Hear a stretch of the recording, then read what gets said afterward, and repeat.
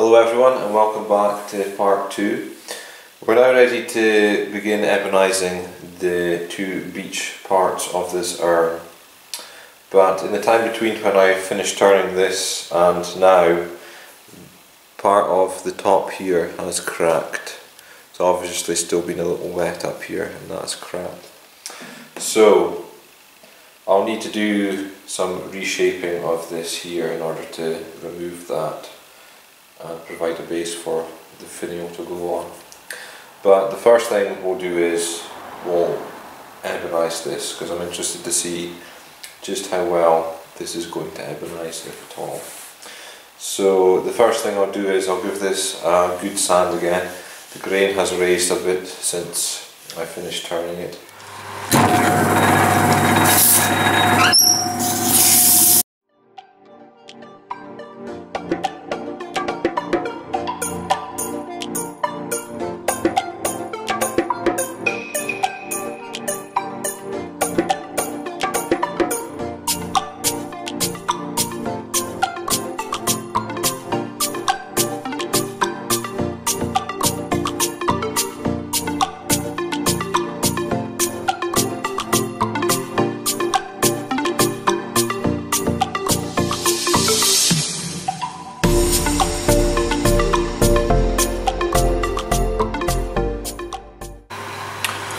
Okay, have a lovely smooth finish with the sanding now. So, beech isn't very high in tannin, which is essential for an ebonising reaction using iron acetate or steel wool that's been dissolved in vinegar. So I'm going to add a solution of tannin to this and let that soak in first before putting on my first coat of the iron acetate. So I have a tannin solution here that I prepared myself. Some people use tea to make a tannin solution. I didn't use tea because I don't drink tea and I didn't really want to have to buy any. So I made this using something else that I'm hoping is going to be better. It should be more concentrated, this stuff, than just using something like tea. So I'm going to brush on some of this first, then I'll leave it for 20 minutes or half an hour or so to let it soak in and dry, and then I'll put on the first coat of iron acetate and we should see an ebonising reaction fairly quickly after that.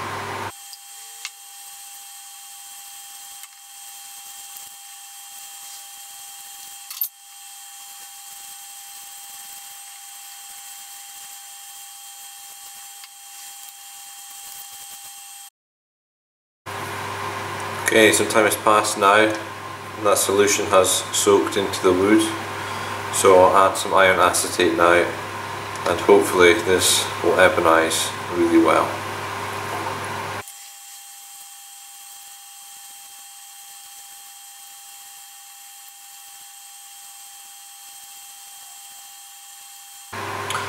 Okay, that's already started to darken. 15-20 minutes again, that should start to go a good bit darker. So this is an experiment, I've never done this before, so I'm hoping it's going to work the way that I think it should. We'll just have to wait and see. Well, it's been about 5 to 10 minutes and I don't know about you, but I think my secret mixture works. It's gone really dark, black up at the top, and it lightens up a bit with the openness in the grain pattern around the wide part of the urn, and then as the grain tightens again it goes back to being really dark black, and that's a beautiful effect that has come out there. It's still very wet now, so you can see a lot of shine. As that dries it will go slightly duller and slightly lighter, but I'm hoping again that when I seal the wood, when I finish it, that it will go this really nice dark colour again. And the grain is, I don't know, I'm really quite impressed. I wasn't expecting this to turn out as well as I was hoping, but I'm really quite impressed with this. Another 10 to 15 minutes later, as it's been drying, you can see it's darkened even more, so this process really is working. It's still a lot wetter. The side that's been sitting underneath, the moisture has obviously been running down to the bottom through gravity. But I'm really happy with how this process is turning out so far. I'll leave it a while longer to really dry up, and then I'll give it a sand and see how the sanding affects it. It might not need another application of this, it might just need to be finished. But if the sanding does cause light spots, then I can apply a little bit more as needed. It's just a case of waiting now for the reaction to complete and for the wood to dry. Okay, so I've left it now for 4 hours. It's dried and I've sanded it with 320 and 400 grit because the grain did raise a little bit down here. So it's lovely and smooth again. I've got a nice uniform colour over the whole piece now. As it dries, it does go a lot lighter, so it's more a sort of a blue black rather than a black black. So I think I'll give it one more coat and I'll let that sink in and dry overnight, and in the morning I'll see how the colour is, and if the grain is raised again I might need to give it another little light sand, but I think it will be ready for finish in the morning. I like how it's really brought out the ripples in the grain through. You can see the grain change direction.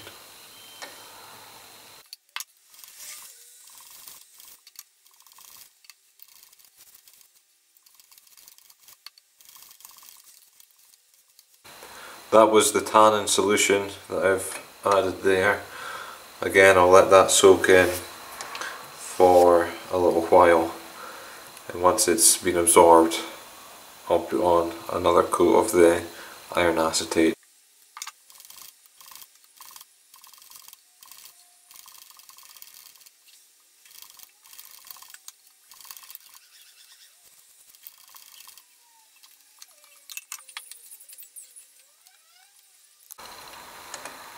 Right, it's morning now and the piece has pretty much dried off, and I'm really happy with the colouring that I've got here. It's uniform and the grain is still really jumping out, so it feels really smooth as well.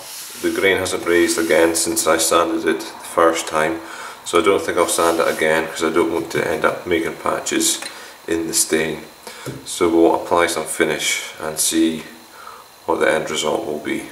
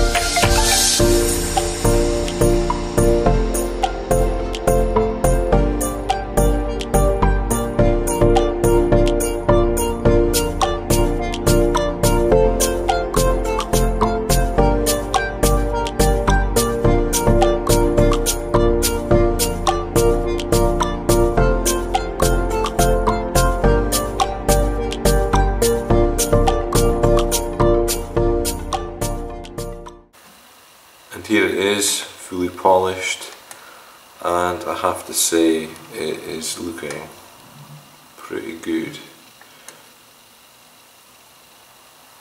It's turned out better than I hoped, to be honest. I was worried that this process wouldn't work very well on beech, but using the tannin solution that I made up, it has worked really well. I prefer this to ebonising lacquer. I've seen the lacquer used and it makes it look like it's not wood anymore. It looks like it's just been spray painted and then has a glossy finish to it. But with this you can still see all the grain of the wood and it looks gorgeous.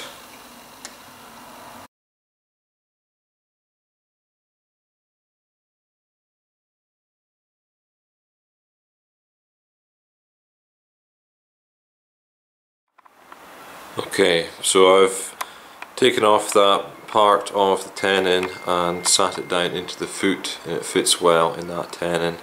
And I've decided I'm going to glue the rim onto the top of the urn. So what I'll do is I'll glue these three pieces together now, and while that's curing I can work on ebonising the lid. It has cracked, however, it's obviously dried a little bit, so I'm going to reshape this, make it a bit smaller so that it will look a bit better on top of the urn.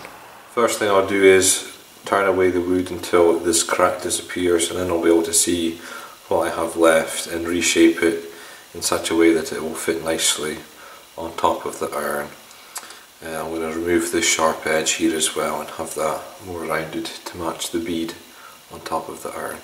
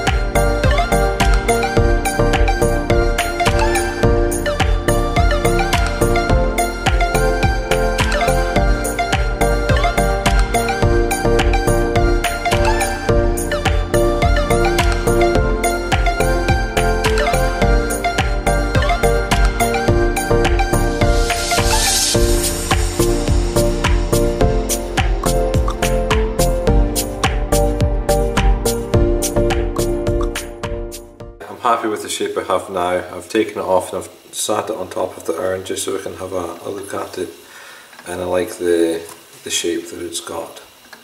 So what I'm going to do now is, because I need to ebonise this entire thing and I don't want to get the solution all over my chuck, I'm going to bore an 8mm hole in here so that I can put the worm screw in and turn it around, and that can be held in the chuck.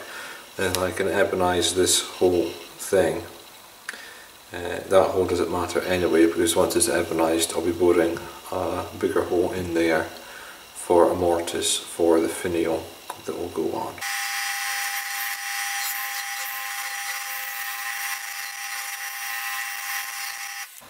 It'll be the exact same process again with ebonising.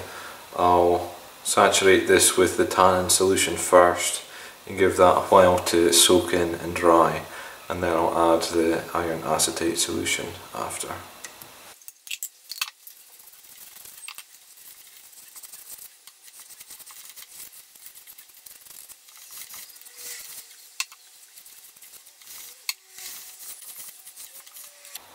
The piece seems to have dried, so I'll add the iron acetate now.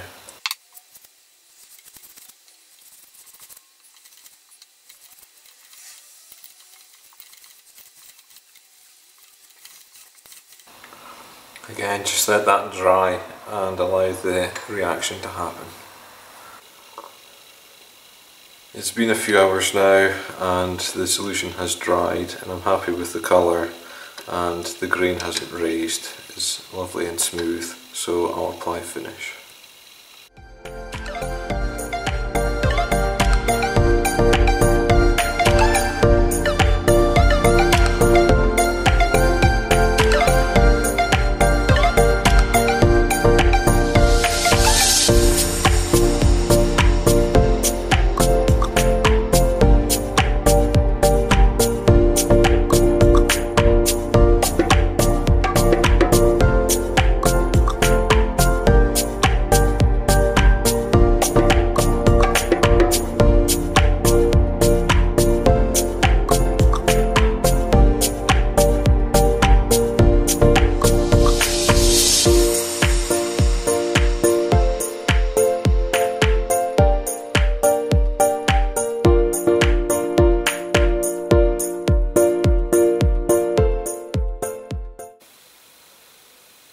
That's the lid finished and polished now, and again you can see there's some stunning grain coming through the ebonising as well.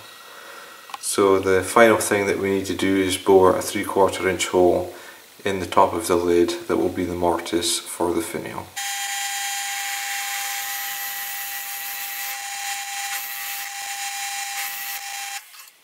And here we have the finished piece. Now this really was an experiment with ebonising.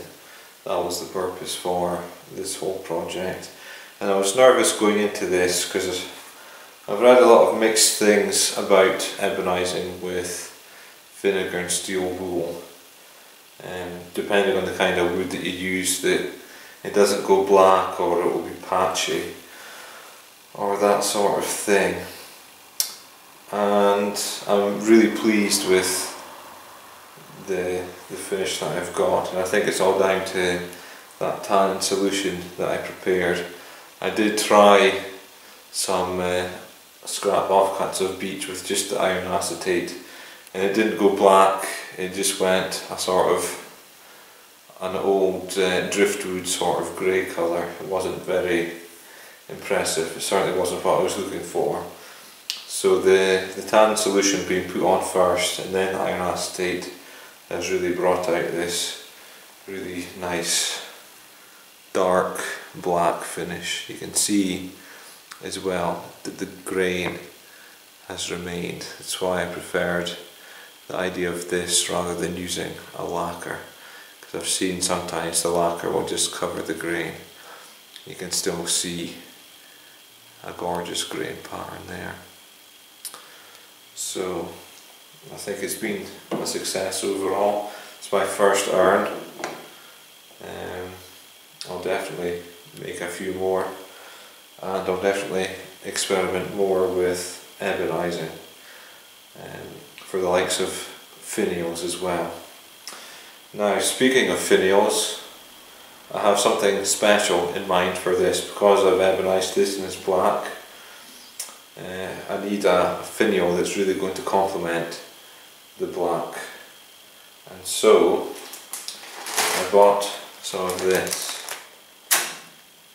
This is pewter. You may have seen the video that I did where I smelted down some scrap lead and made a pen blank and turned a pen. That got mixed reviews. Some people were quite outraged by the fact that I had used lead because of the toxic quality. I wasn't worried about that. Being a plumber, I know and understand lead and the risks involved in using it, and the safety precautions were taken when working with it as far as smelting and turning and sealing the finished pen. But I used lead because, first of all, I'm a plumber, I had it on hand, and it was an experiment to see how it would turn. It turned really well, and so I didn't want to buy pewter without having first tried and seeing how it would turn on my lathe with my tools. But it worked with the lead, and so it will work with the pewter, and no one will be able to say that it's dangerous, it's toxic, you shouldn't be doing that. They'll probably still say it's dangerous or something like that, but I think that a nice pewter finial on top of here will really make each other stand out. So in my next video, part 3 of this project, I'll cast a blank out of pewter similar to a pen blank. It'll be about 1 inch square by 4 to 6 inches tall. I'll cast that blank out of the pewter and I will turn it and attach it to this urn. So I hope you've enjoyed watching this video. If you haven't seen the video of me turning the urn itself, then go back and check that out. If you're a subscriber, thank you very much for taking the time to follow me and the things that I do. If you haven't subscribed yet, please click the subscribe button, check out my other videos, and keep an eye out for the next video that I'll do where I'll make this interesting pewter finial. I'm excited to see how well this is going to polish up. The lead polished up quite well, but lead will tarnish. The pewter shouldn't tarnish, so I'm excited to go and try this. But yeah, thanks for watching. Remember to subscribe, leave me a comment with what you think, and share my video as well if you liked it. Thanks very much.